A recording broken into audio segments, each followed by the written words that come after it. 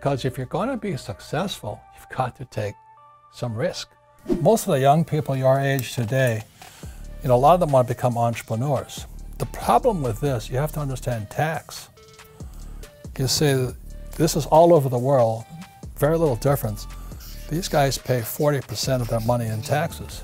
So they make $1,000, they're going to spend $400 in taxes.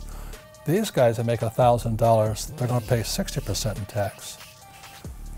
So our schools are teaching entrepreneurship, but they're not teaching them tax, okay? And because they're focusing on income. Over here,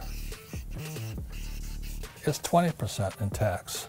So they make $1,000, only $200 goes to tax, and these guys, 0%.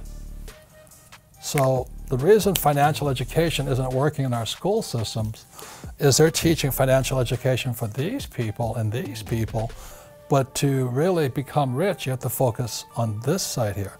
And that's the difference between Rich Dad and the financial and what they're teaching in school right now. I'd rather be on this side. This side is a lot harder, but in the long run, it's more fun for me. On this side here, it's harder, but you're paying tax constantly. So these guys here are saying tax to rich. Well, these guys don't pay taxes. And as strange as that may seem, and I'm talking about legally, this is all over the world. So that's the big difference here. One last thing, which I think most millennials understand, is, in Rich Dad, Poor Dad, I wrote about Ray Kroc, founder of McDonald's. And he was teaching at the University of Texas, the MBA program. And Ray asked, and most of the MBAs are going to come out here. So Ray Kroc asked him, he says, what business is McDonald's in? And everybody yelled and said, no, we know you're in hamburgers. And Ray says, no, we're not, McDonald's is not hamburgers. McDonald's is in the business of real estate over here.